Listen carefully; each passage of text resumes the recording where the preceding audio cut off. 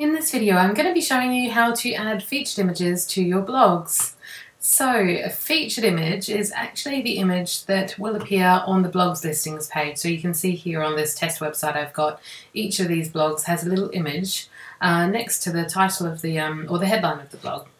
Now if I just click on one of these blog posts, you'll see if I scroll down here there's actually a different image embedded within the text on this blog post, and that image is not the one that the listings page is going to pick up to feature that.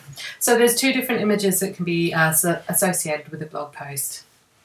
So I'm going to go into my admin area on WordPress, and I'm just going to go and post a new blog to show you how to do the two separate images. So I'm going to call this one a test image, and I'm also just going to add a category so it actually appears. Now featured images appear on the bottom right, so you'll see down the bottom here there's a featured image box. So I'm going to click on the set featured image link, and that brings up my media library. I'll just go through the process of uploading a new picture into your media library just in case you're not too familiar with that yet. So I'm going to click on upload files, and I'm going to click select files to browse on my computer and find the image that I want to upload. So here's the image that I put onto my computer earlier, and that's now uploading. Okay, and as soon as that's uploaded it will be ready to insert into the page. Right, so I'm going to click the blue button, set featured image, on the bottom right of that window. And that's now inserted into my featured image. So I expect that should appear on the blogs listings page as the image associated with this blog post. Now in the text area I'm just going to add a different image into here as well.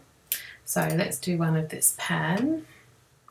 Okay, I'm going to insert that into post. So I'm selecting it and then clicking on the blue button, insert into post.